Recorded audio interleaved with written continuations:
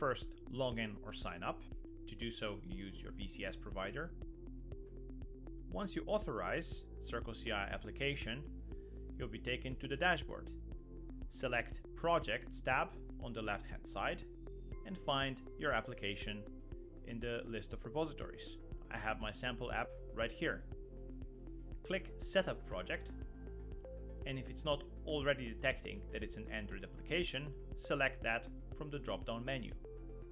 This gives you a sample configuration that runs your unit tests as well as instrumentation tests on an Android emulator and assembles the release build. Click Commit and Run, which will create you a new CircleCI project setup branch with that config and build that on CircleCI.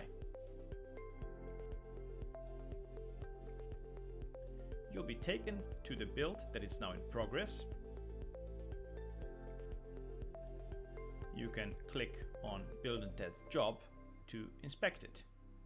As the job progresses, you'll see different steps being executed. For example, running unit tests. Once everything has completed, you would see either a green success or red failure badge at the top. This was a quick video showing you how to get started building Android projects on CircleCI.